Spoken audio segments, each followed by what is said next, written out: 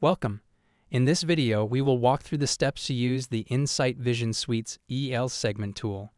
The EL Segment tool is a simple, powerful tool that can identify various physical features on an object, offering important analytical information to inform users on the quality of their objects.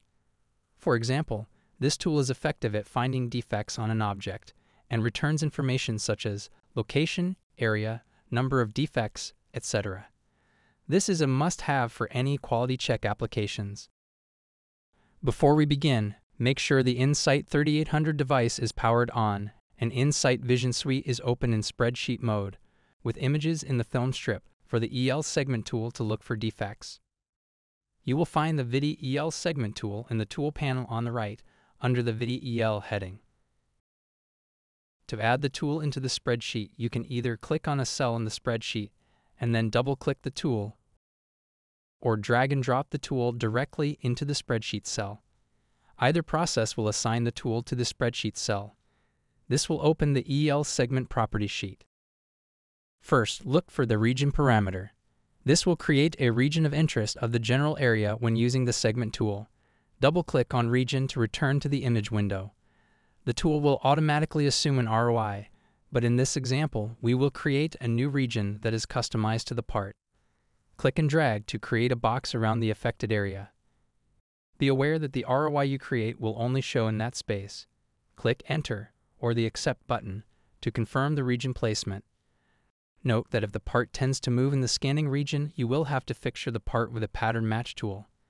In this example, the pattern match tool has already been set, and all I have to do is reference the pattern in the fixture parameter. The tool window will open again. Next, define the feature size parameter. The choices here determine the resolution of the image. Large is less detailed, and very small shows every detail on the part. Note that the selected resolution affects the processing speed.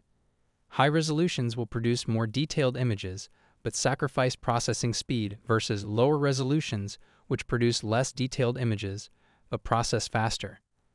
For this example, I will choose small feature size.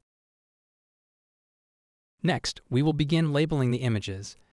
To navigate around the image, click on the hand icon at the top and pan around the image by clicking and dragging. The pen tool can be used to draw general segments, and the size can be easily adjusted with the pen size slider. The eraser tool will remove any marks created. The polygon tool can be used to draw specific segments using clicks to get more rigid edges.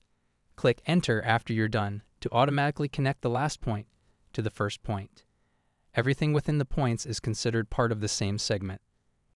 Once this image is completely labeled, click the Accept Labels button in the corner to label another image. Return to the In-Sight Vision Suite window and click the next image in the film strip. After labeling an image, the tool will begin to learn and make predictions of defects in the following images. To ensure the tool works accurately, we suggest labeling at least 5 images. To check existing labels, click on the pencil icon next to labeled image. All the previously labeled images are stored here. To edit an image, simply click on the pencil icon for that image and remark the label. To delete a labeled image, select the images with an open box and click the Delete button. The EL Segment tool also allows you to classify by defect type. To create new classes or add an existing image to a class, click the Edit Classes button.